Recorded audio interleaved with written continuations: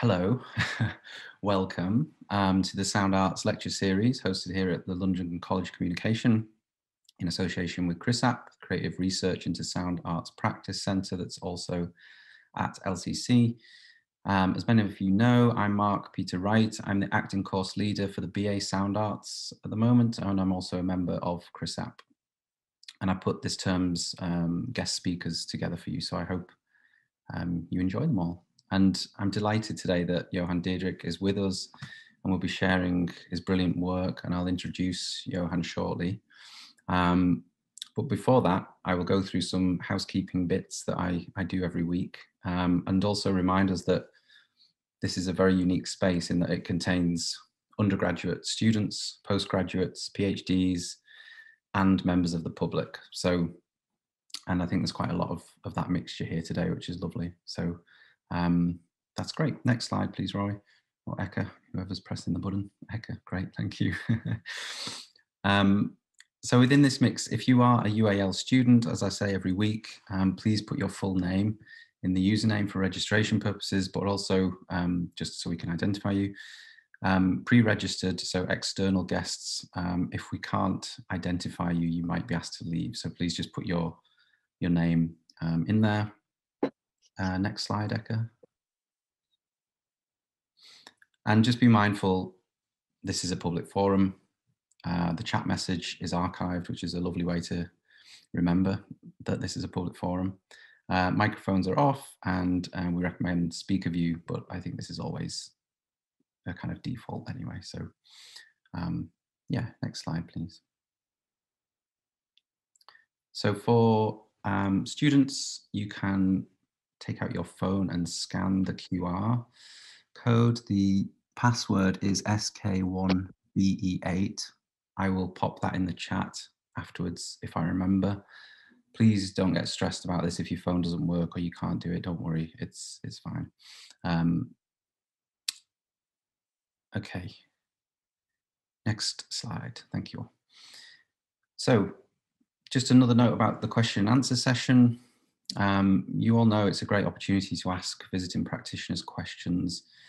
And we just always say this, a question can be a very straightforward thing. Don't overcomplicate things. It doesn't have to be genius level. You can just want to know more about a certain topic. So yeah, store them up, use the chat almost like a memory log if you want to write into it continually as a generative space. And if you can, try to just pop in the chat that you'll be happy to ask the question. If not, I'll do like a private message and see if you want to ask it. If you don't want to, I'll obviously ask it on your behalf. Okay, next slide, please, Eka.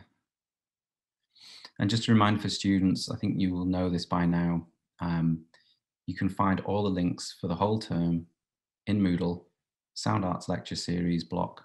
You go into this page here, and then where the highlight is, there is all the series in there with the links. And that is across BA, MA, and PhD Moodle sites now.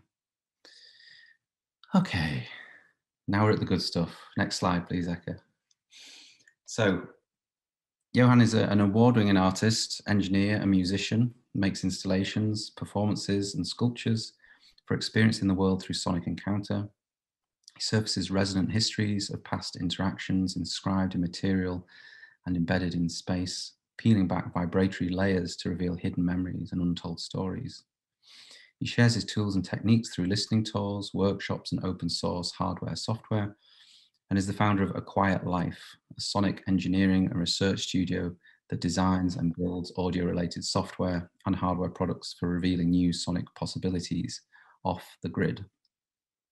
He's the Director of Engineering at Somewhere Good, a 2022 FutureImagination Collaboratory Fellow at the Tisch School of Arts in New York, a 2022 Wave Farmartist-in-residence, or residence, could be resonance as well, a 2021 Mozilla Creative Media Award recipient, a 2020 Pioneer WorksTechnology residence, a community member of New Inc., and an adjunct professor at NYU's ITP program. And Johann's work has been featured in The Wire, Musicworks, presented internationally at MoMA PS1, New Museum, Science Gallery Dublin, Somerset House, loads and loads of brilliant places. And I won't keep going, and instead I will hand you over to Johann, who is going to generously share his work with us all now. Awesome. Thank you so much for the intro, Mark, and thank you, everyone. Give me one moment to share my screen and get slides up and running. Share screen. Okay, can everyone see my screen? I probably can't even see if someone acknowledges that. Looks good? Okay, cool. Yeah. All right. Let me full screen this. Okay. And let's go. All right. So hello and welcome. First, I'd like to thank CRISAP, the London College of Communication, and the University of the Arts London. I'd like to extend a special thank you to Mark Peter Wright for the invitation to speak to you all today. As I mentioned in our correspondence, CRISAP has been one of the most inspirational centers of sonic thought throughout my career. I was stunned, humbled, and I feel so grateful for the invitation to speak. And I'm so looking forward to spending some time with you all in conversation this morning/afternoon, depending on where you are. Just as a quick overview, this talk will last around 90 minutes. It's going to be comprised of 3 main sections: an intro, a case study or a set of case studies, depending on how things go, and some early thoughts and writing on a theoretical framework called Sonic Encounter. There'll be a few moments of extended listening throughout the talk, lecture, presentation, so please feel free to make yourselves comfortable. Before moving on any further, I'd like to take a moment to do a land acknowledgement, which in this context is a bit of a challenge, given that we are all convening remotely and are somehow all suspended temporarily in some kind of proto-metaspace virtual plane where ideas of land and even place are made fuzzy as our avatars are floating together in some networked ether. Where are we exactly? In my apartment? On your computer? Somewhere in the electromagnetic mesh that facilitates this connectivity? This fuzziness and conflation of here and there makes it challenging to decide on a where from which to acknowledge, as we are not in the same physical place, and yet we have been placed together somehow temporarily. And yet I remain tethered to a place, and through the miracle of electronic communication, I am able to broadcast out to you. And so I will begin in or at the here in which I am situated. I'm here in Greenpoint, Brooklyn, New York, also known as Lenape-Ho-Kang, the traditional territory of the Lenni Lenape, the Lenape people. This land, and particularly this neighborhood, is storied for many reasons. And I've learned some of these stories by turning my ears to the underwater rumblings, the industrial gnashings, and the overhead zoomings that make up the sonic environment surrounding the Newtown Creek, a body of water that defines Greenpoint, where I am, and separates Brooklyn and Queens. It also happens to be one of the most polluted Superfund sites in this country. The creek is infamously known for the Greenpoint oil spill, where somewhere around 17 to 30 million gallons of oil and petroleum products seeped into the creek bed over the span of decades, only to be discovered by a Coast Guard patrol helicopter in 1978. Since being designated as a federal Superfund site in 2010, many environmental remediation projects in this area aim to clean up the water and its surrounding ecosystem. Still, the area remains environmentally compromised due to industrialization, continued oil pollution from nearby refineries, combined sewage overflow events that regularly dump human waste into the creek, and runoff from cars and trucks that drive across its busy streets, bridges, and highways that pass over and through the area. Despite this, the area piques my curiosity as both a harbinger of climate crisis at our footsteps and also as a potential stage for how we might learn to coexist with such a present future. Sonically, I'm drawn to the whooshing of cars that pass above on the Long Island Expressway, the stochastic bubblings of aeration systems meant to re-oxygenate the murky waters, and the resilient wildlife that still makes this one vibrant marshland home. If you're lucky, you may catch a glimpse of a stray egret searching for food among patches of sawgrass planted by ecological restoration projects. Crabs, jellyfish, and the occasional seal still swim below the creek's still surface. Closer to a nearby FedEx distribution center, cacophonous calls of birds suggest an area that isn't so devoid of wildlife after all. Shown here in this photo is a work of mine called Cerulean Waters, a sound work that attends to the creek through an interweaving of music, field recording, and storytelling. Cascading between original music composition and hydrophonic field recordings, the work reveals the area's post-industrial present, its storied past, and its uncertain future through audio recordings taken while boating along its water and walking around its neighboring streets at night. The work features original music composition inspired by the waterway, weaving in underwater field recordings and voiceovers by local historian Mitch Waxman, who talks about the development of the area from a small residential neighborhood to the center of industrial gas and oil refinement. The sounds of waste management trucks, industrial cranes, and cars zooming past overhead on highways offer a stark reminder of how a former marshland was paved over and dredged from below in order to create a paradise for toxic dumping, rapid development, and unrestrained activities that negatively impacted a local ecosystem. Cerulean Waters invites us to contemplate the creek's history, consider its present situation within New York City's sonic ecosystem, and speculate on its future.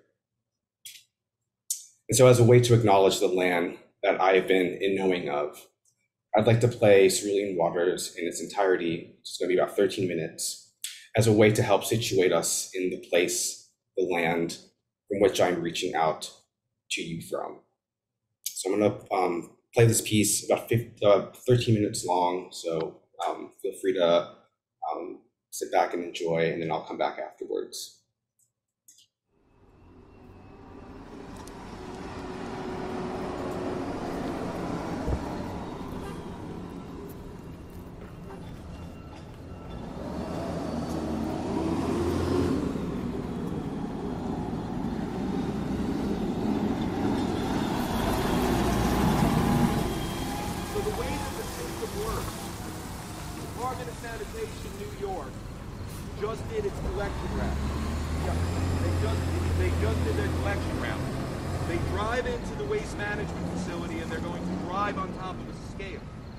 They're going to be weighed. Then they're going to go into that big green building and they're going to tip out their collections. Then they're going to drive out over a different scale. And then the potential is that's what the city of New York will pay waste management for taking care of the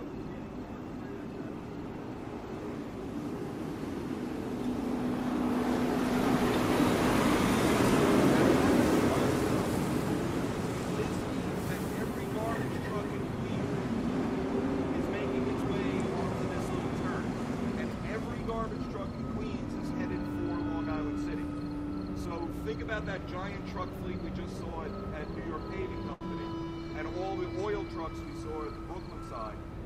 This is what Newtown Creek is. It's the navel. It's what the Greeks would call the omphalos of New York City. It's like the Dictaean cave in terms of worship of Zeus. The entire city is predicated. This is the guts of our city. I'm sorry? Well, the anus is a couple other places. Yeah. All right, so we're going to head up this very dark road. So I'm going to go first and I'm going to have a flashlight like this. But everybody just follow me. We're going to stand at the side of the road. Underneath the Greenpoint Bridge. Too active at the moment, so we're going to walk down toward where they're going to be a little more active. And along the way, we're going to be talking about what you're going to see. These are the lower Montauk branch tracks of the Long Island Railroad. These tracks were first driven through all the way to the East River back in 1870. At that time, Long Island City didn't exist. This neighborhood was called Blissville. Blissville, along with Astoria, Hunters Point, and several other communities all along the East River in Queens, succeeded from a colonial entity called Newtown. Newtown stretched halfway into Nassau County, and they succeeded away in the same year that the Long Island Railroad drove its tracks through to the East River. They created an industrial paradise down here that was fairly far away from where people lived. Therefore, a lot of the industries that were based down here ended up being really less than spurious in terms of being neighbors. Let's head down this way. We'll kind of stay to the left side of the street, and please watch your step. The road is very broken up. Underneath the Greenpoint Bridge. At the moment, so we're going to walk down toward where they're going to be a little more active, and along the way, we're going to be talking about what you're going to see. These are the lower Montauk branch tracks of the Long Island Railroad. These tracks were first driven through all the way to the East River back in 1870. At that time, Long Island City didn't exist. This neighborhood was called Blissville. Blissville, along with Astoria, Hunters Point, and several other communities all along the East River in Queens, succeeded from a colonial entity called Newtown. Newtown stretched halfway into Nassau County, and they succeeded away in the same year that the Long Island Railroad drove its tracks through to the East River. They created an industrial paradise down here that was fairly far away from where people lived. Therefore, a lot of the industries that were based down here ended up being really less than spurious in terms of being neighbors. So let's head down this way. We'll kind of stay to the left side of the street, and please watch your step. The road is very broken up. Underneath the Greenpoint Bridge. So we're going to walk down toward where they're going to be a little more active, and along the way we're going to be talking about what you're going to see. These are the lower Montauk branch tracks of the Long Island Railroad. These tracks were first driven through all the way to the East River back in 1870. At that time, Long Island City didn't exist. This neighborhood was called Blissville. Blissville, along with Astoria, Hunters Point, and several other communities all along the East River in Queens, succeeded from a colonial entity called Newtown. Newtown stretched halfway into Nassau County, and they succeeded away in the same year that the Long Island Railroad drove its tracks through to the East River. They created an industrial paradise down here that was fairly far away from where people lived. Therefore, a lot of the industries that were based down here ended up being really less than spurious in terms of being neighbors. Let's head down this way. We'll kind of stay to the left side of the street, and please watch your step. The road is very broken up.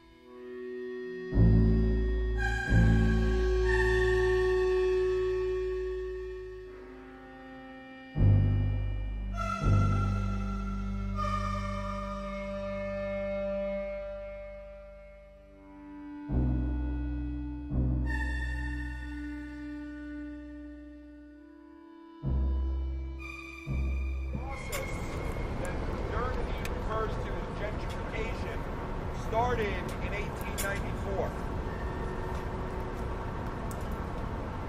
And it started when Manhattan began to get rid of the businesses it didn't want and the people it didn't want, and started sending them out here.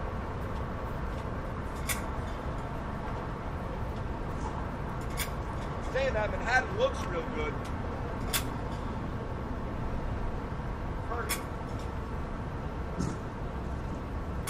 So let's head on down to where you have the absolute best view of the city of New York's very center.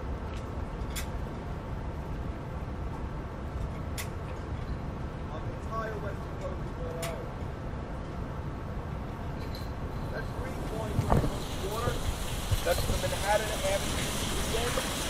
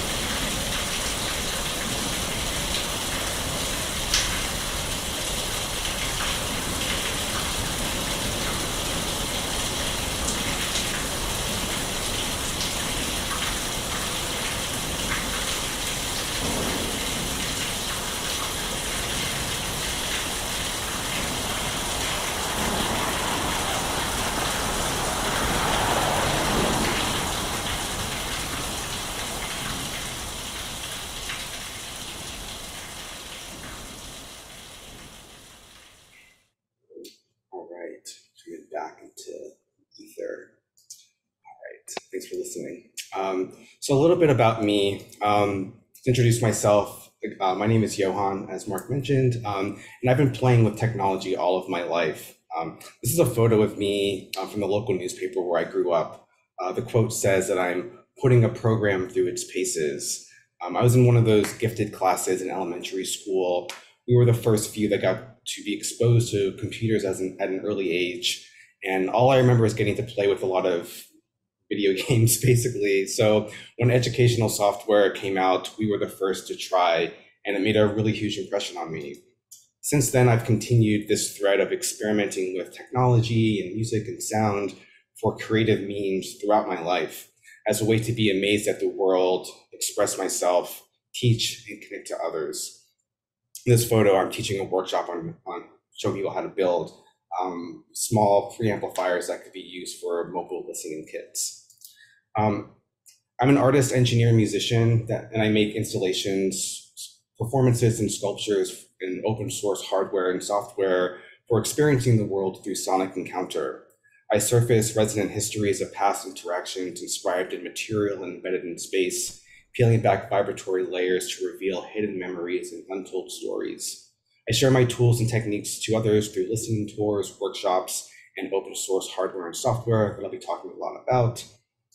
And I've always wanted to center the embodiedness of technology and move away from screens and what I refer to as office gestures, click, drag, control, copy, control, paste, all the kinds of gestural limitations that we have in front of us when it comes to manipulating and producing sonic and musical pieces. I feel that we've kind of been relegated to the kind of gestural affordances that are more akin to editing a Excel spreadsheet than really kind of attending to the larger possibilities that the body and bodies affords. So instead, I wanted to highlight the fact that interacting with technology can be an activity brimming with expressive potential between people, their bodies, and the environment around them. So I've been working through this for quite a while now. So what I want to show is what might be a first attempt at making a musical interface that attends to the body and encourages play.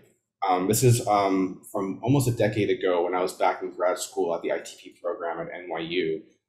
This was for a class called NIME, which is named after the conference you might be familiar with, New Interfaces for Musical Expression. And this was a first week assignment where we were just asked to make a novel musical instrument. So this is what I came up with. It's called You and Me in a Vacuum.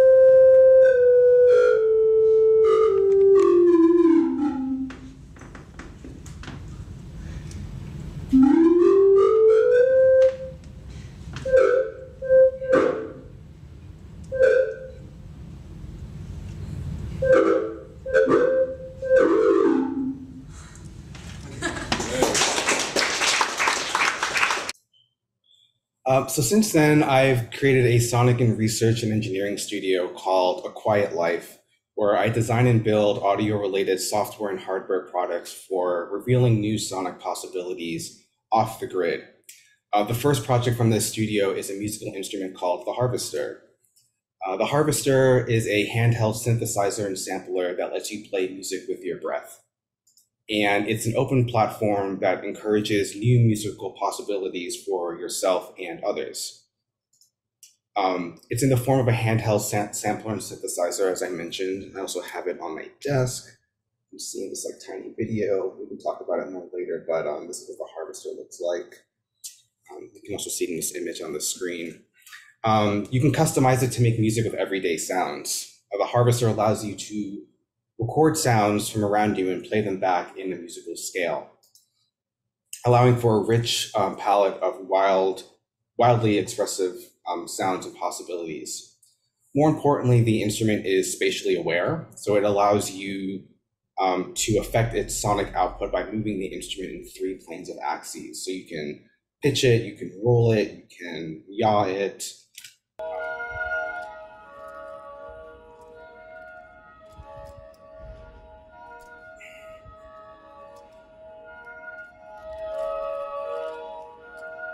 You can see some of the PD sliders moving as it moves around.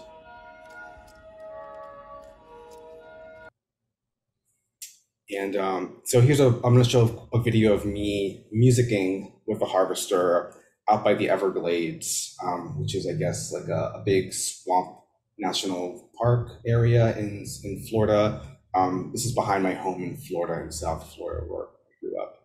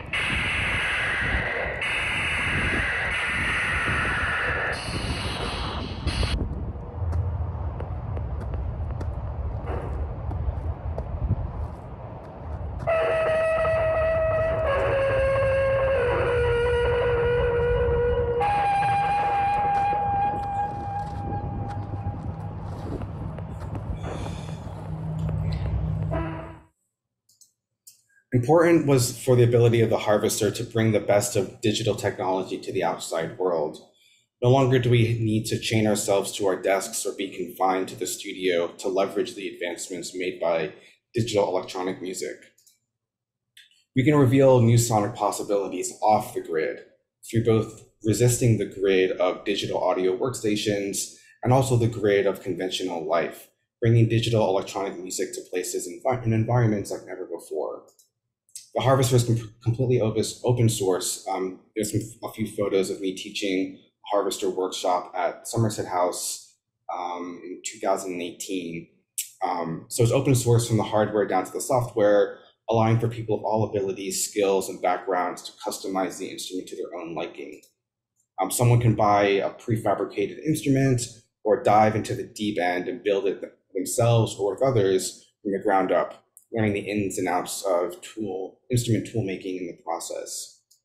These are a few photos from a workshop that I did at Pioneer Works 2017, 18, where I had people building these sound monsters, where they were designing and building analog noise circuits and then decorating them with pom-poms and googly eyes and glitter and acrylic paint to make cacophonous creatures of their own imagination. And following that kind of similar trajectory, the Harvester, the vision of the Harvester is to provide an easy way for people to build, play, and interface with musical technology. The Harvester provides an accessible platform for a new generation of experimental sound makers that are underrepresented in and intimidated by musical technology. I want to help people develop a new relationship to playful musicking that incorporates our larger world and environment. And this photo is me and my longtime music collaborator, Kaylee Staples. We performed together, play music together as Glass Salt. And we use the harvester pretty extensively in our work, which we'll be diving a bit deeper into shortly.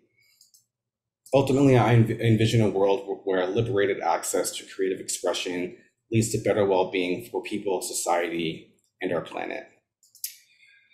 So I'm going to move to another section in this talk where I want to dive a bit deeper into some of the work that I've been doing. And in order to do that, we're going to be kind of doing three things for the remainder of this talk. One will be listening. So we'll have another extended listening period shortly. And through that, I want to kind of outline or follow a trajectory or a line of thought as I've been putting together some writings around a theory of sonic encounter. I've been looking back at my own past body of work and kind of teasing out some of the elements that keep reoccurring that I think help to flesh out this theory. So we'll be following that trajectory, and then towards the end, I'm hoping that we can all be in study together and talk about this theory of sonic encounter as I have been thinking and writing about it, and we'll present to you all, and we can kind of share some of our thoughts together. So we'll look at some past performances as examples and case studies, and tease out a potential proposal for an approach to performance, which is what I'm referring to as this idea of sonic encounter. So the theme of this talk from now onwards will be about kind of unpacking this idea of sonic encounter and thinking about what does it make possible and what are the stakes by defining it and implementing it as a practice. So within my work, I think of one large area of my work is concerned around sonic and musical performance and the practice of that. And the elements within that include both music, or not both, but include music, which broadly speaking is meant to just be an evocative and emotional space, depending on a certain kind of affect that I'm interested in producing and transmitting through the work. Threading in conversation, which is my practice of documenting an oral history and being able to include that into my work, and then also sharing that out to others to learn and hear about these histories. And then parentheses fields, recording in general, what that means to bring in field recordings into work as a way to engage with sonic history and sonic archive. So I'm going to be, I think we're going to spend most of the rest of this section focusing in on a work that I produced with Kaylee Staples as Glass Salt this past summer as resident at Wave Farm. The work is called Celeste.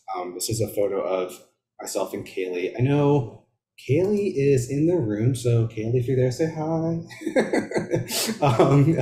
I see you there. Hi, everyone. Awesome.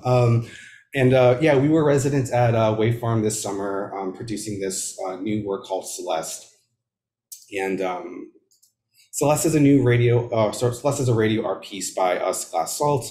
We're an experimental music duo, and we, the both of us obviously collaborated and made the work together, but also in collaboration with the radio transmission frequencies floating in the sky, the celestial sphere, and deep space.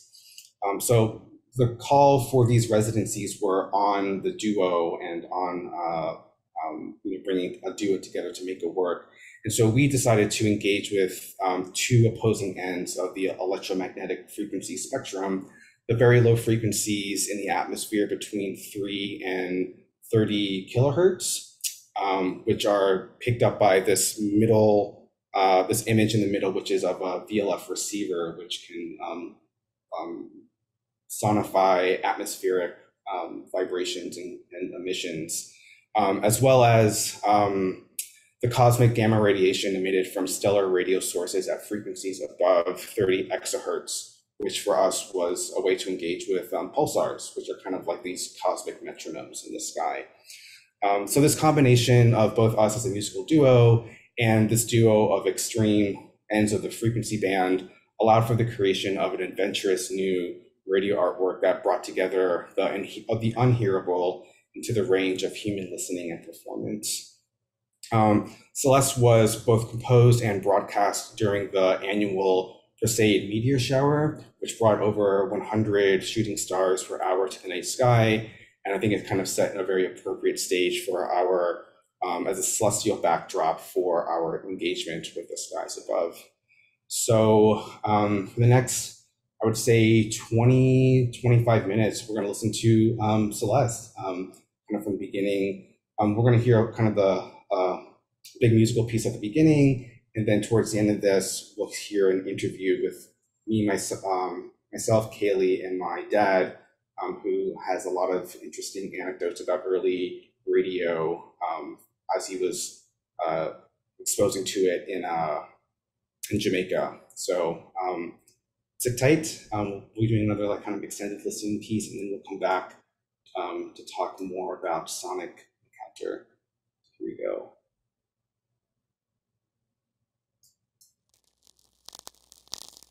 You are listening to Celeste.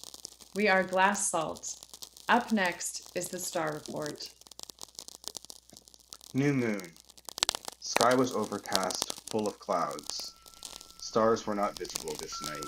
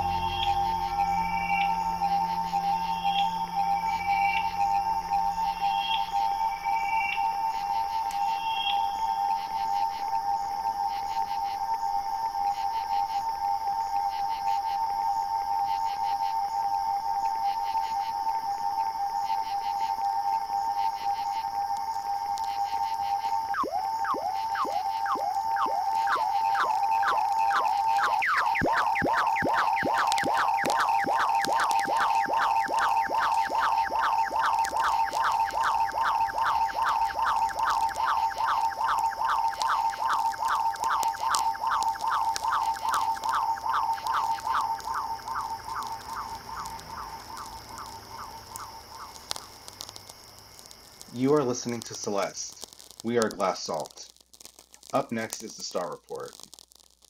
Small waxing crescent. The sky was bright and clear, with the air crisp and the stars visible. The Big Dipper could be seen clearly in the northern sky. No meteors were seen.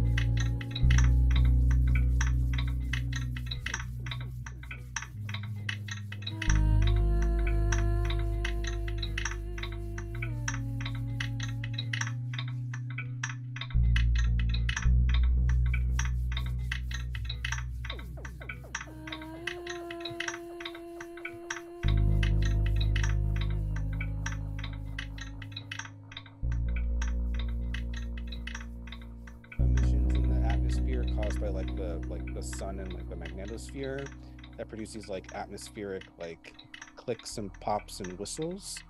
So I have this like big like radio antenna kind of device thing that can pick those up. And then on the kind of the other side of the spectrum, pulsars, like those stars that are kind of like rotating really fast and kind of look like lighthouses or kind of behave like lighthouses. They have a very constant rhythm to them in the sky. Kind of just like being inspired by those two extreme ends of the electromagnetic spectrum and making music with it, or kind of based off of it or referencing it or being inspired by it. Yeah. That's kind of it's kind of a when I say it out loud, I'm like, that sounds like pretty like out there, but that's what we're doing. Pretty spaced out, far out, is that something like that? Yeah, maybe. Yeah, literally. It also happens to be this big meteor shower. The Perseid meteor shower is happening this time of the year, so been lucky to see some like shooting stars and like meteors, and it should be this time of the year. There's just a ton of them because of this like annual meteor shower that happens. Boy.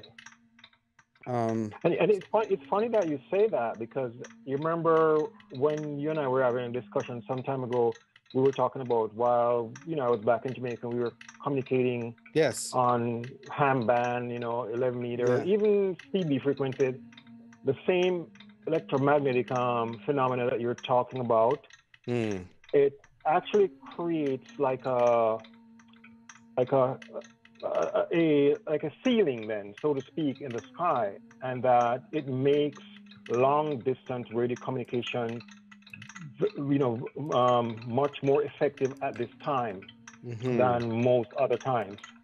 For short, we would call it skipping. Because typically, say from Jamaica to the United States here, you can't get the CB signal wasn't normally powerful enough to go direct.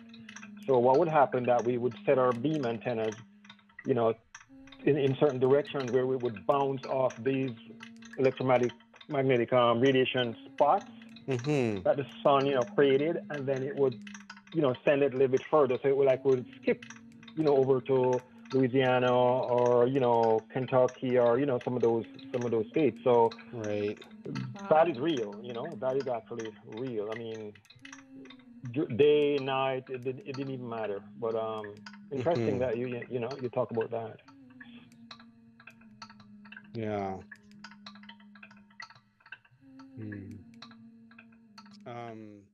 Well, yeah. I mean, I definitely remember that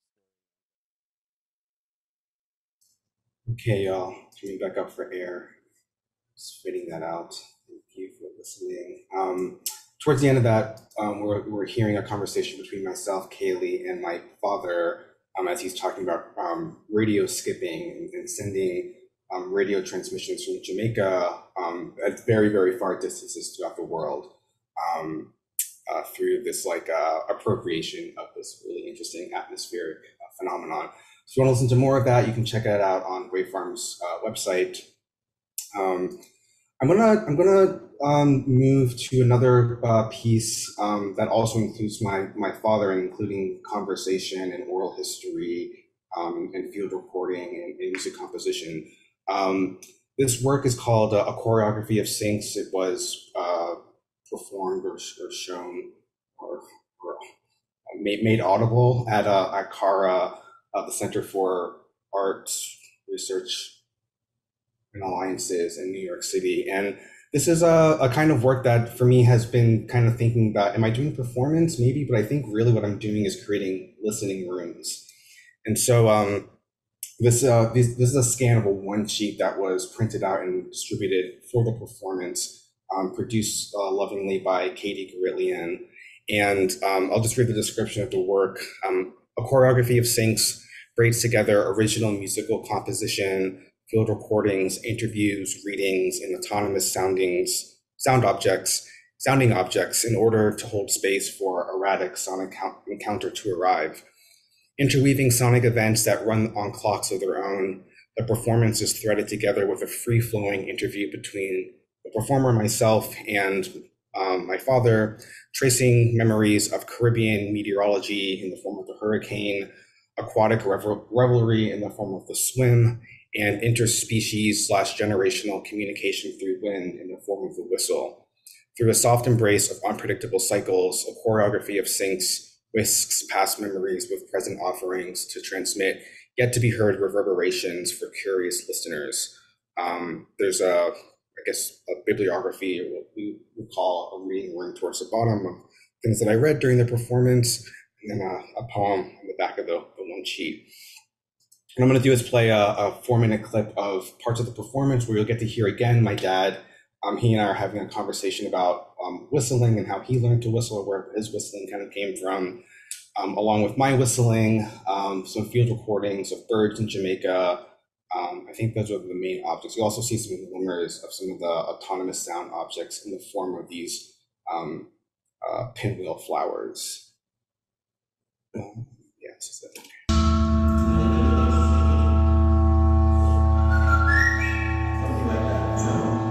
Right away, you guys get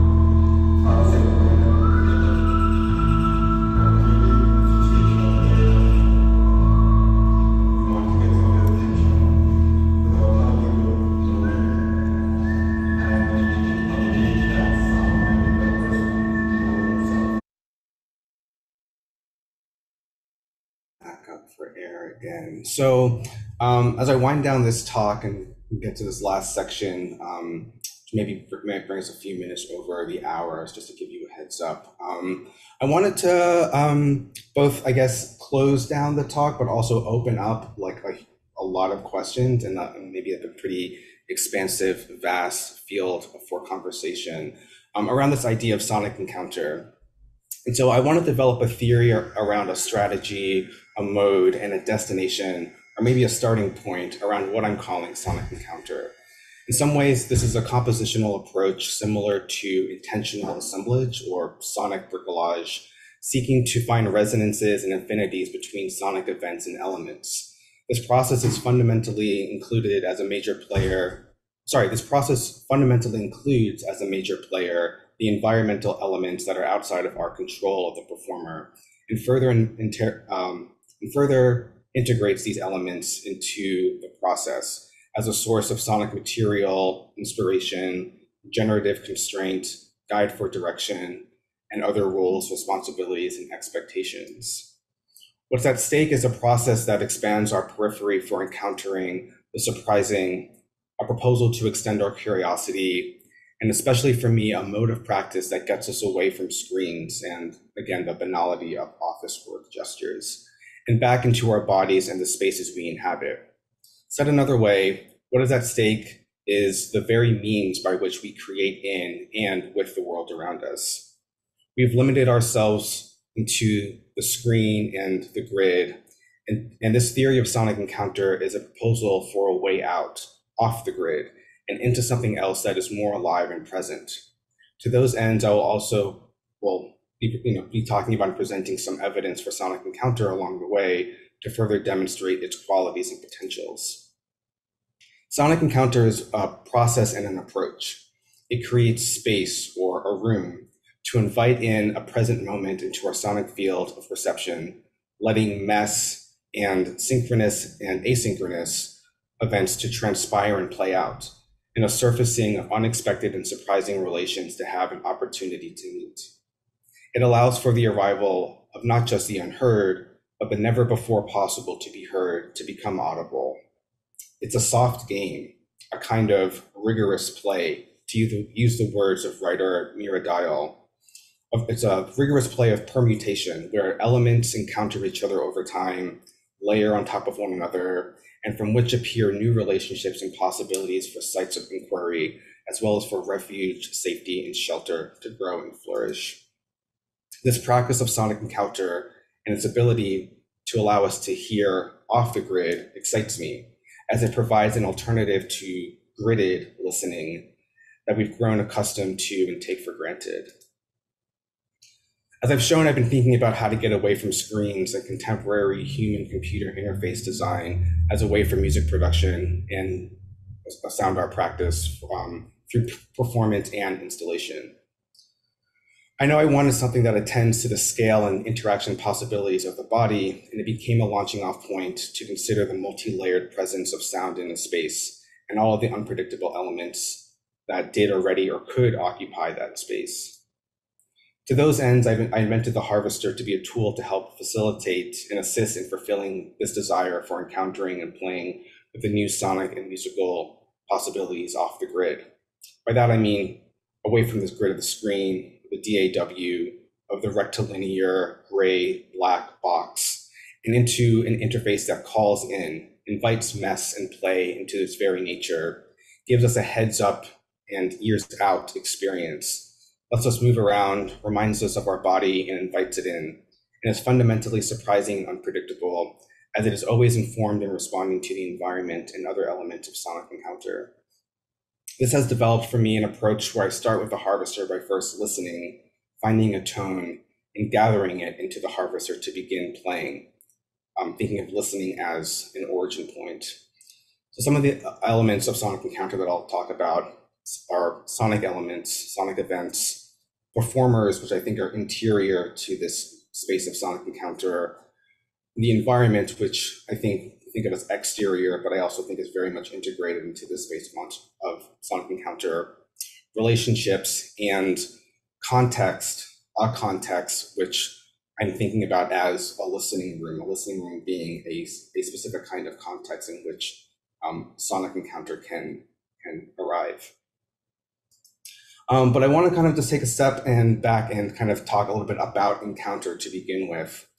And one which that I've arrived at this theory of sonic encounter has been through my thought partnership with artist, educator, and publisher Katie Garitlian, who I believe is also in the room. Hi, Katie.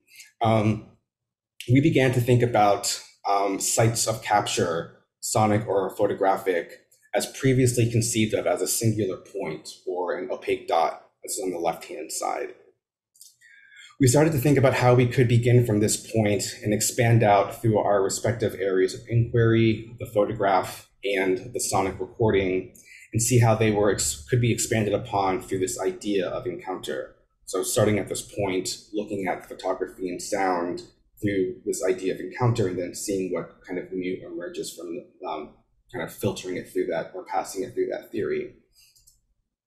Katie pointed me to the scholarship of writer Ariella Azoulay and her transformation of the photographic object into a site of encounter. So I'm going to read a quote from Azoulay. Azoulay writes, "In photography, and this is evident in every single photo, there is something that extends beyond the photographer's action, and no photographer, even the most gifted, can claim ownership of what appears to be in the photograph.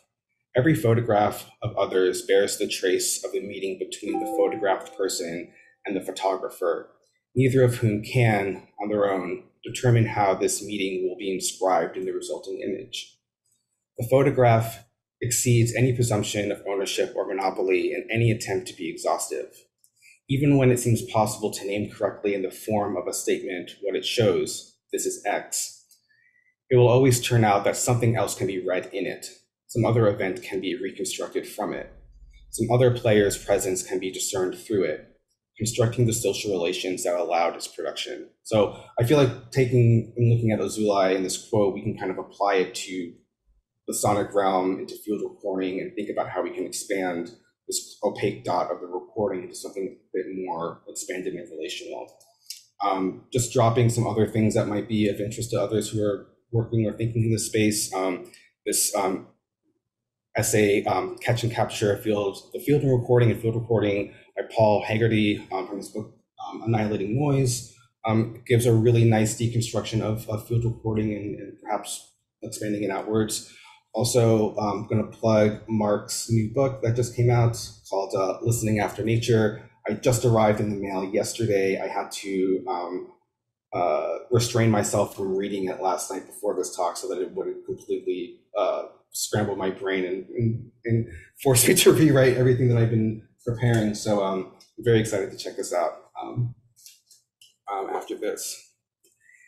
And so coming back to this diagram, the opaque dot, this singular point, we're thinking about considering the artifacts of recording as a single dot, as an opaque dot, and kind of going back to what Azoulay is saying, and then thinking about just this site of mediated recording as a point. We can think about this point containing the recorded, the recorder, and the recording. And in the case of photography, this would be the photograph. And we can kind of construct this sentence that reads, the recording is produced by the recorder to contain the recorded. And so what are the stakes for trying to break this down and expand it outwards? Thinking about the site of technologically mediated recording is a privileged dynamic in institutionalized practices of documentary and technologically mediated practices that reinforce logic of containment, capture, and extraction. And I think Katie and myself are both very much trying to move away from this idea of thinking about this engagement with the world and everything else through containment, extraction, and capture. So instead of theorizing about sonic encounter and moving outwards, we are thinking more about this site as being more about relational elements and enmeshed agents that contain elements, events, relationships, and contexts. And this is more now of thinking about this as a dynamic network of relationships that contain a multitude of elements that relate to each other or blank with each other, depending on what those relationship dynamics are. And I'm looking at graph theory from computer science and the way in which it kind of schematizes these relationships as nodes and edges, but also what holds and contains and influences that graphs. So it's kind of dropping that seed and seeing where it goes. So I've been wanting to take some more time to think about and theorize what sonic encounter is, what this mode affords, what's at stake, and how it can be useful as an approach to a practice. For me, sonic encounter allows for an expansive sonic and musical practice through the ways in which the framing allows the insight in. Many contemporary sound and musical practices are preoccupied with designing closed systems, fixed ideas, and rigid articulations that don't allow for the surprising, the unintentional, and the strange to make its way in. We'll get back to the strange in a second. Digital-born creations that exist only in silicon, noise-canceling headphones, and hermetically sealed studios are constructs that work to seal off, create thick boundaries, and discourage or even prevent the outside influence of unruly reverberations to enter our sensorium. If only the world were so pristine, right? So sonic encounter kind of deals with more of the messiness that I think is actually what we have in front of us. Sonic encounter presents a different approach where there's a certain kind of calling in and intentional engagement with attunement to and all vibrations external to the site of sonic production that very much become elements that inspire, shift, inform, nudge, and overall impact the kind of work being made. So this enmeshment is further explored in Brandon LaBelle's essay, Acoustic Spatiality, which came out last January, or 2021 of January. LaBelle describes this mesh as a blending of material and immaterial, a vibrant interweave where sound and space are coupled. I'd like to open up this idea in the context of sonic and music generation as an interweave of intentional sounds generated by the artist or performer and the unintentional sounds present in the particular place in which the performance is occurring. This for me becomes a practice that believes in and calls out for what LaBelle describes as the promise of strangeness. Throughout my work, there's always been a desire to come into contact with that strangeness, to find a slit in the air to press my ears against, and to hear something beyond the human and the recognizable, to quote LaBelle again. And through that hearing, open up a new pathway for sonic and music generation that pulls and pushes me into modes of production that I would not have never engaged in, if not for an approach that leaves encounter open for all possibilities to come into my range of listening, and what Katie Britlian sometimes describe as that would help for new possibilities to arrive. So in what I'm writing and thinking about, I want to tease out and present some examples of how this acoustic spatiality helps us to understand what a mode of sonic encounter makes possible, and how a framing and engagement of certain listening positionalities, as Dylan Robinson describes in Hungry Listening, can help offer new ways of coexisting with each other and the world, also to quote LaBelle. In the essay, LaBelle describes the work of Toshiya Tsunoda, where attunement to the tactile vibrations of material and reverberations of Yokohama's port register the vibratory linkages and connectivity embedded within certain environments. One is able to listen to the here and there as vibrations at a distance become proximate and fully integrated into the close and immediate. Our practice of sonic encounter takes these linkages, this mesh, as a starting point to produce, as a starting point in a productive condition through which strange, new, surprising, and off-the-grid generation can take place. So to close out this talk, I'm going to come back to glass salt again. And during our residency at Artscape Gibraltar, we had to confront the realities of negotiating sonic space with other co-inhabitants of what was a former school which cited the residency, and how the thin walls of this building, opaque to sight yet transparent to vibration, complicate distinctions of interior and exterior, and how emergent use of that slippage can produce new generative meanings. So I'm going to share 3 anecdotes. So the first anecdote relates to a situation where we met one of our co-inhabitants, who happened to be an infant child, baby Nye. Baby Nye and their mother Angela made their way into our studio one evening after we had invited them to join us for one of our improv sessions. We typically play loud which is speaking very loosely, but I think is relative to adult ears. We're playing to adult ears, which might be loud. But now in the presence of infant ears, we decided to play in a register that would be much more suitable to baby Nye's still developing ears, as to not damage them. This attunement to a different kind of listening body resulted in us generating a new kind of sonic and music experience informed by a recognition, negotiation, and acceptance of this new element in the room, that of Nye's ears. So let's listen to and watch some of that session.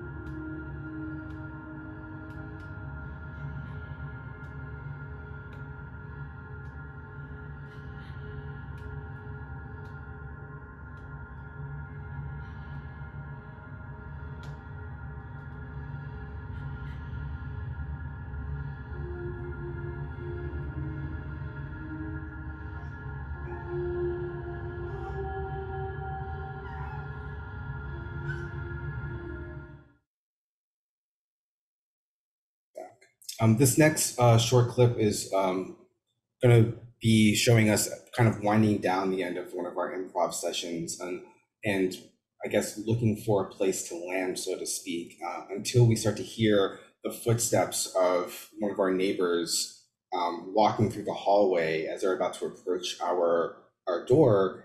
And you can watch us kind of respond to the exterior brought interior into our improv session as we are kind of arriving at an end to this composition, this improv composition piece. And so at some point at the end of this video, or the middle, I guess, you'll see Kaylee kind of point to the wall, and as we kind of, you'll start to hear these soft footsteps approaching.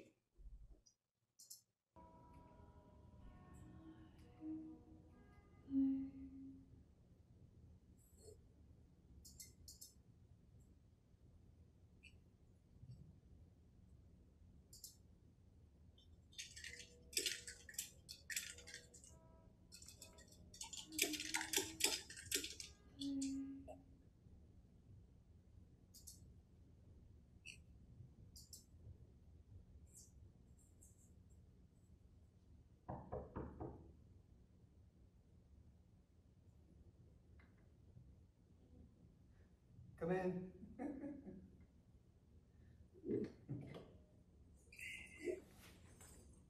Come in. Yeah. Hi. How are you? No, no worries. Come on in. Come on in. Yeah? Yeah. Yeah. How are you? Good. Yeah, good. In the last video that I'll show from this this kind of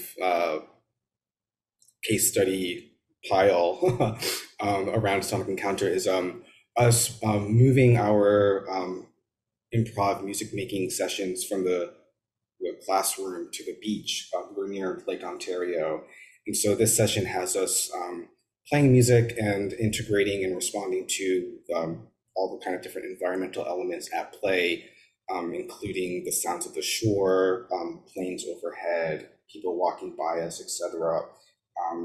Maybe not shown in this video, but there's definitely an element in here where I'm responding to the waves as a kind of rhythmic metronome for some of the playing that I'm doing.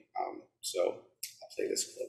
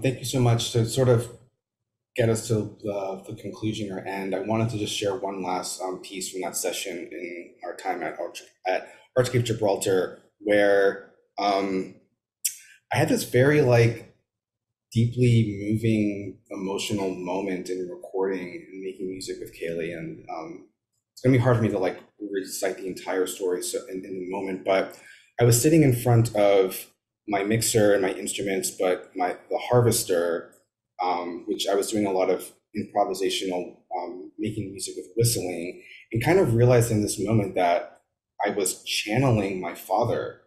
A lot of things kind of arrived in this moment where I sort of realized that my musical and performance practice was very much influenced and directed in some ways from my dad. Both as someone who taught me about electronics and sound and audio, but also someone who taught me how to whistle. And I was very shook and was kind of just reckoning with the ways in which my dad was also very much present in this room in that moment of making this piece that we're about to hear. And I just think about, what I want to think about is how sonic encounter can be expanded, not just for what things are kind of materially present, but I think also maybe energetically present in ways that I struggle to define. This multi-layered overlap of different kind of times and temporalities weaving in and out that kind of coalesced into the singular moment of music and making and production.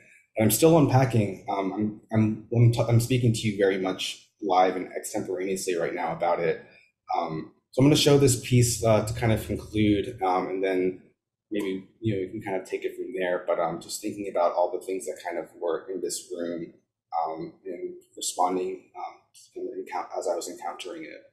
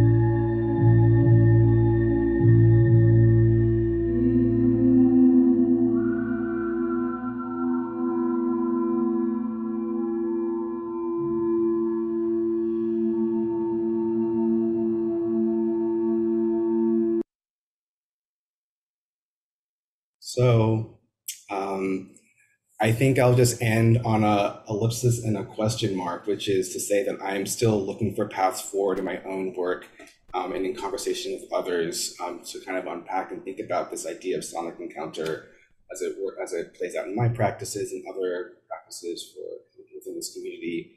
So I'd be delighted to open up the space and have a conversation around these ideas and more. I just want to give a very special thank you to Katie Garitlian, Mira Dial, the writing of Brandon LaBelle and Ariella Azulay and others. Kaylee Staples was in the room.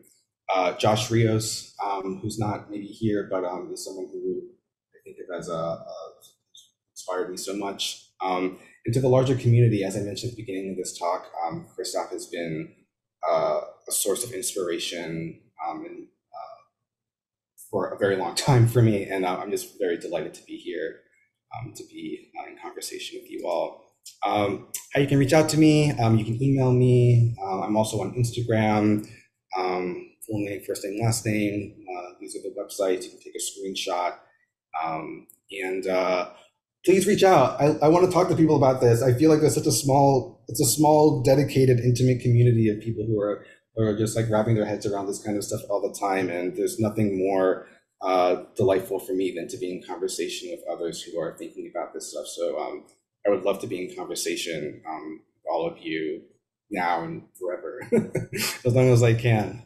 So thank you so much again. And yeah, thank you. Thank you for listening. Thank you, Johann. I mean, yeah, I think that was incredible. And it's funny, you know, like when you come to a sort of question and answer scenario or a conversation, I sometimes think words fail in many ways, and we will have a conversation, we will do some of that, but I just thank you again.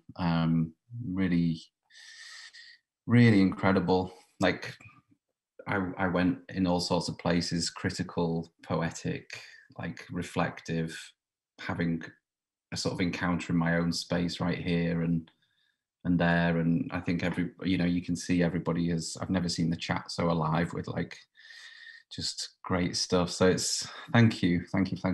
Do you we don't have loads of time, but do you need a break like for 2 minutes or something? I'm fine. I'm here. Yeah. Okay, I was in a little over time. Sorry about that. Great. No, it's wonderful. I think what I'll do is I'll just go through the chat. I'll just bring up the sort of comments and go through things and ask any questions, and then we'll see where we get to after that. So I think Robin asked a question. I think you answered this already, but you might want to say something again about it because it was really interesting. Robin asked, what did you say the name of the sonic pulses from outer space were called, and how did you record them? Do you want to read that back, Johann? Or, yeah, for sure. So we were engaging with these very, very high frequency, like kind of at the very opposite end of the electromagnetic spectrum, gamma rays.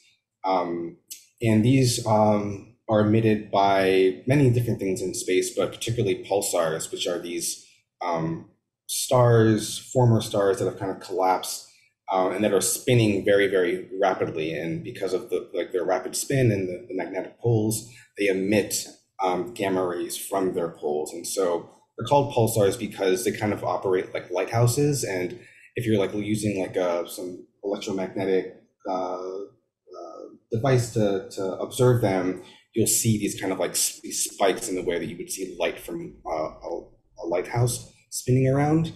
So the pulse from these stars gives them these pulsars. They're very regular. They kind of can be thought of as clocks, like celestial clocks.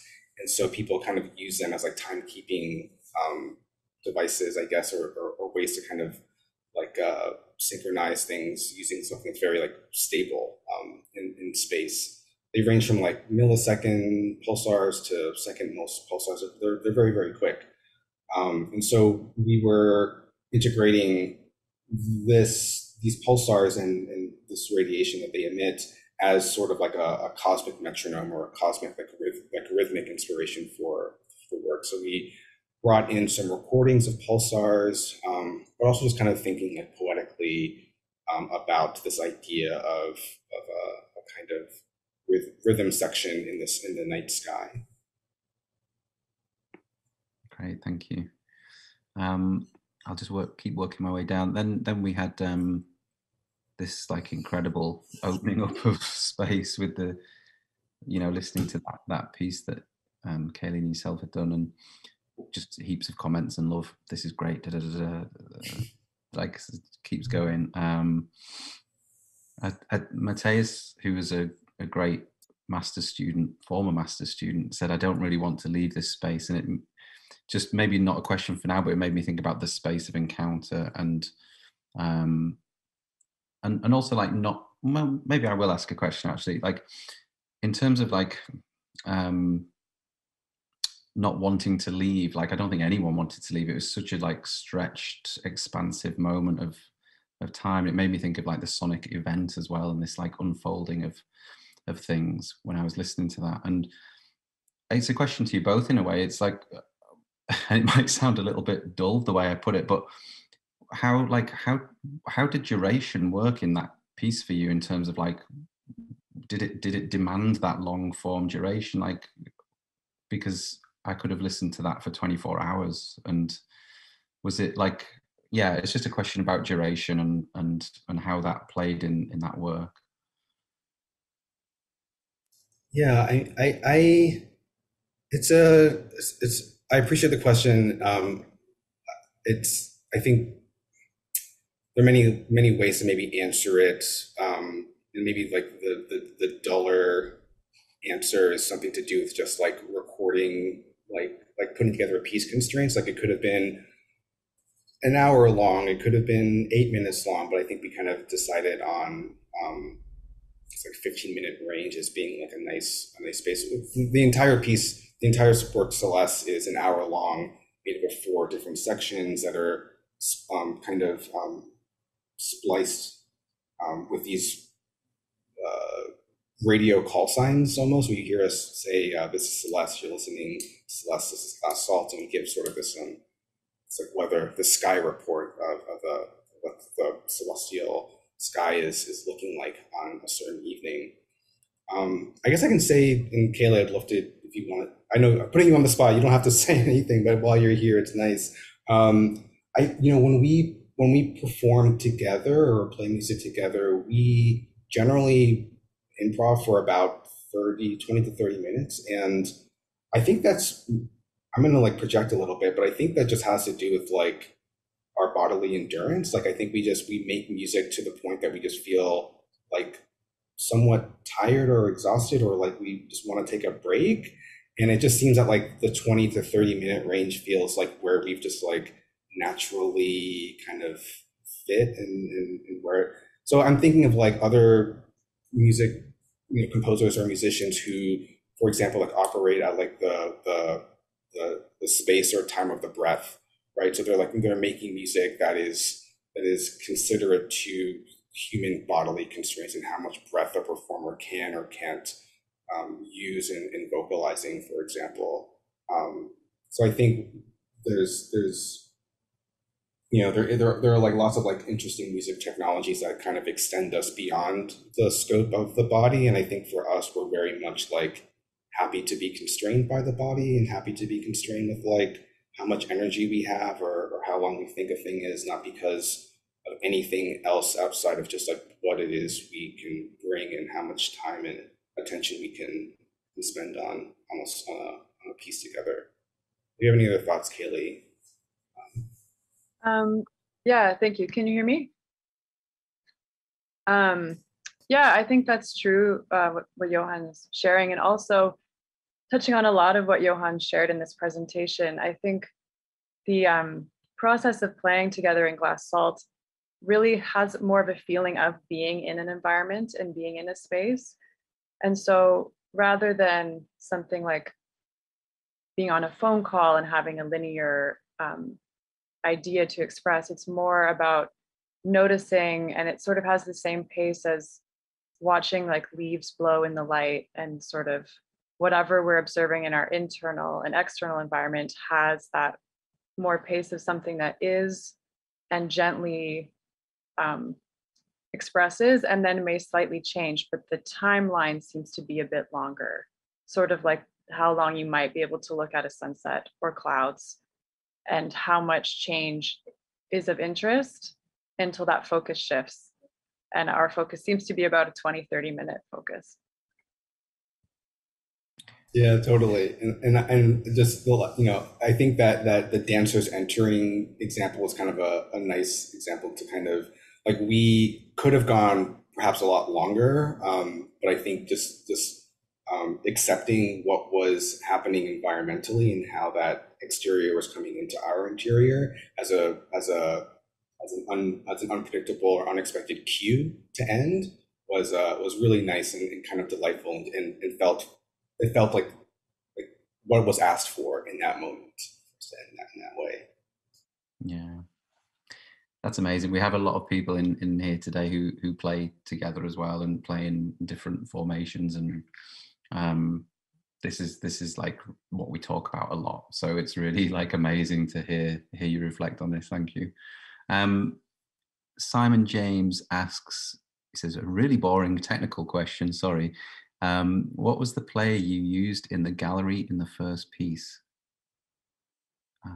Oh yeah, I love a boring technical question. So let's do this. So this is the work as it kind of exists. Sorry, my background kind of like, and on the back it's just kind of a very conventional MP3 player. It's not. It looks like an iPod. It's not an iPod. It's maybe like a $20 device purchased on Amazon, for better or worse. Hot glued. There's hot glue to the back of here. Has a little charger, and I just plug headphones into it. I have it on my wall over here my little studio visits that usually happen. But yeah, that's sort of how it works. That's the magic. That's brilliant. It's great to see that. Where are we? Jay says, hey, Johann, thank you for the presentation. It was fascinating. We may have covered some of this actually, but I'm interested to know how electromagnetic frequencies are sonified in this way. What is the relationship between the real sound and the audible representation of it that the microphone produces? I hope you get what I mean. Yeah.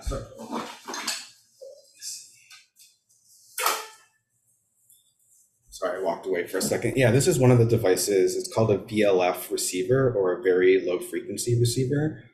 This one was made and produced by Stephen McGreevy. Maybe some of you know, he does these recordings with his devices to listen to atmospheric phenomena in the sky related to like these spherics and chirps and whistlings, and also these dawn choruses.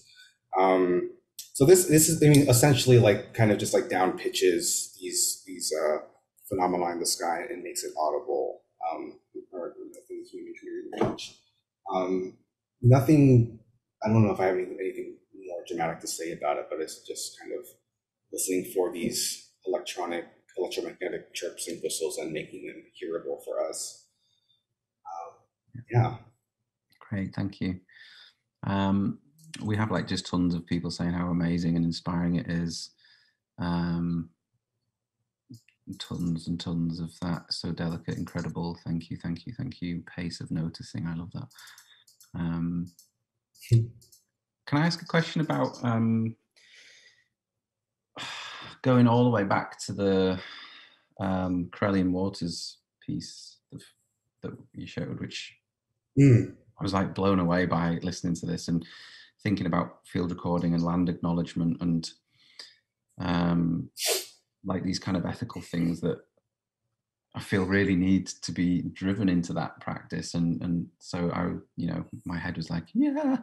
And all these questions like, where am I really as well within these sort of situations and positionality and all this stuff. And then I was thinking about how like, how we record and represent places, but don't necessarily condemn them to their, let's say, toxic histories if there's been like a really sort of pollution event or something like this as part of its history, and to sort of find a kind of like life, hope and vibrancy within all this stuff, which I think like all of us are actually trying to somehow wrestling with this like thing of like the hope gap, which is often described as like this kind of gap in hope. And hope is maybe not the right word, but I think, you know what I mean? So it made me think about all this stuff. And then I got to my kind of like, maybe this is my boring part of my brain, but I think it's interesting. The balance of like documentary and sort of like spoken word, letting field recordings be, you know, these elements of like music, field recording and voice and things. And it made me think like what, like basically a lot of our students are dealing with this thing called the audio paper at the moment. Final year students are having a choice to do a dissertation, like a written dissertation, or do an audio paper, which is like a, I guess like a documentary in a way. Where do you position that type of work? Is it like a sonic ethnography, an audio essay? Does that even matter to you? Sure. Yeah. I don't have a clear answer. I think I am kind of grappling it with myself.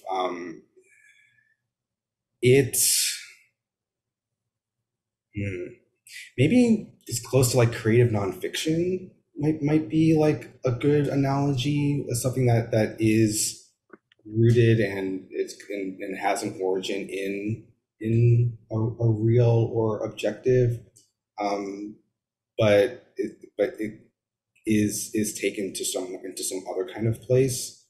I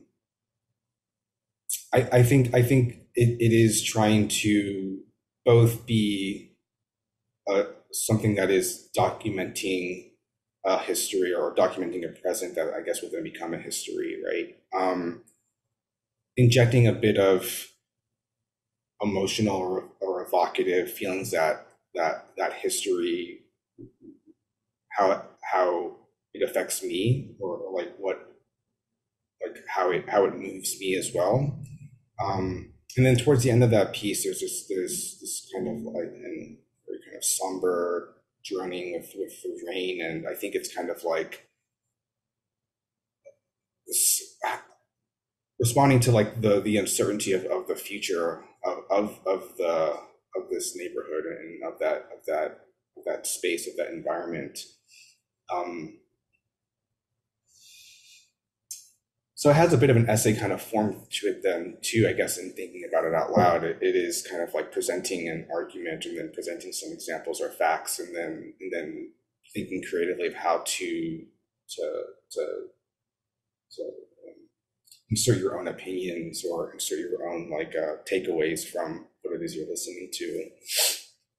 It is in kind of a very messy space, so I totally agree. It feels more than just field recording and more than just music composition, and it's definitely it's a question that I think should be like rigorously considered. I also am kind of like in a bit of a space now where I'm less concerned with like prescribing what it is and what will occur in how all those elements relate to each other, and more concerned with just like setting up the space for those elements to interact and relate to each other, if that makes any sense.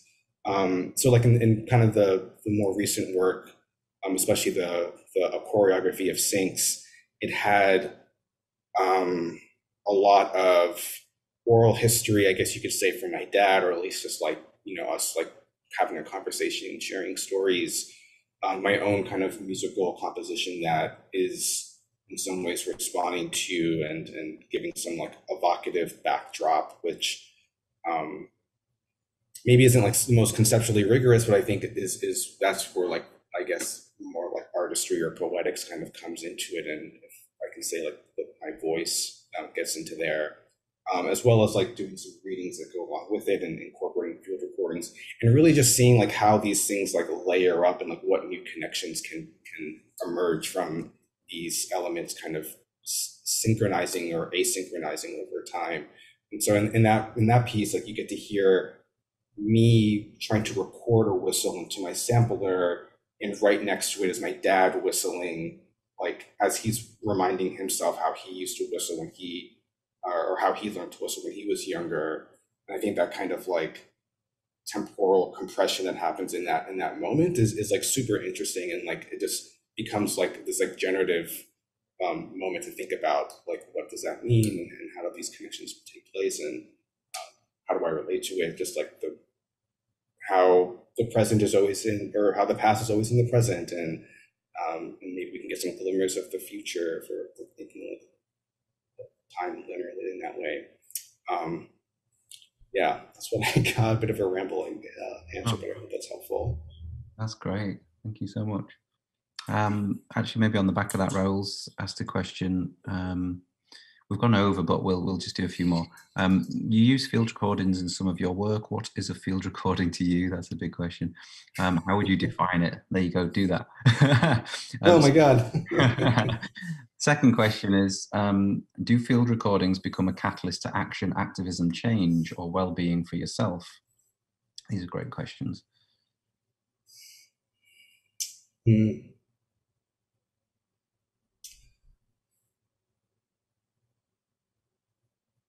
Okay, I'm gonna try.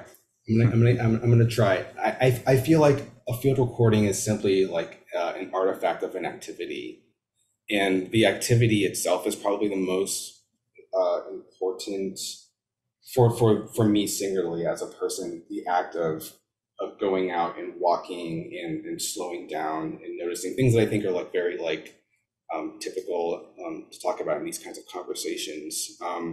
I'm really not that like interested in like the artifact of the field recording in and of itself as some like thing to like pedestalize or to be like super focused around. I think like through field recording we get to like duck our heads inside of a sewer grate, or walk on the edge of a polluted waterway, or get really close to like icicle crystals that are dropping into a lake. It like encourages us to get into some very like extreme and strange situations that I think just wanting to do the field recording helps facilitate. I think of it as like extreme field recording. There was just this one example where when we were out in like Ontario, kind of walking to the edge of this jetty to try to do some field recordings out where there was some like turbulent waves, and I was thinking to myself, like, if this is where I perish, I guess, you know, I was doing what I love. But it kind of like pushed me to do something a bit extreme and a bit risky, to really kind of get to know this place and in this area in a way that I think, had I not wanted to do the field recording in the first place, probably wouldn't have gotten me there. I have another history in my practice of doing these mobile listening kit listening tours, and people would always ask me like, oh, you know, we take contact microphones and listen to different kind of reverberations around you, and people like, oh, I'd love to record these, or like, what do you do with these? Do you record the sounds of these? And like the recordings are kind of bad. They're pretty terrible. Like, they're not that interesting of things to actually listen to. But the fact that like I've got like a group of people listening to like a garbage can or a mailbox or a fountain, I think, and like jumping over and using the environment in like weird, almost performative ways that you normally wouldn't have considered, is more of, I think, the reason why like I engage with field recording as a practice in the first place. The second question, I don't, that's hard to say. I think there are actually some like really interesting examples of where field recording does the opposite of catalyzing action and change, and actually is like further like propagating kind of like climate destruction. But I think at the very least, it does like give some awareness. I think maybe awareness is maybe like the most I can say that field recording does, and gives people this opportunity to come into contact, however like one-dimensional it might be, to a scenario or to a condition of a site that you might not have known about otherwise. And yeah, maybe that does get people like, that's where you start, right? But I don't know. There's some like very dodgy tricky, like, ways I've seen this trying to do that, and I don't know if it is completely successful. I'm just thinking anecdotally of like those who go to extreme climates like the Arctic Circle to make recordings of, you know, icebergs defrosting and melting, but all of the fuel that is used to fly out there and take a ship out there contributing to the thing that you are recording kind of makes it like a weird condition that doesn't really seem to be, it seems to be more contributing to the climate destruction in this context than anything else. So I'm not too sure. Yeah, it's interesting. I'm curious to know what you all think at CRISAP about this kind of this work, or at least I'm reading what you all are putting out, and I'm very much like interested to think more about it. Great, thank you. I think we might have to stop. You know, we've gone a little bit, well, a lot over time, and people have to go as well, and have started to go. So maybe we just draw that to a gentle conclusion, and yeah, just to say thank you so much again. That was really incredible, like really incredible. So thank you very, very much. Yeah, and actually, do you know what? Let's like unmute ourselves and just make some noise, because that was just really good. So thank you. Thank you all. Thank you so much. Yeah, please be in touch. Contact me. Love to be in conversation. And good luck with all of the work you're doing. And I will be continuing to follow and look at CRISAP for inspiration. Hopefully, we can make it to London one day. And yes, let's do that. Interact with all of you. Yeah. All right. Thank you so much. Thank you. Bye, everyone.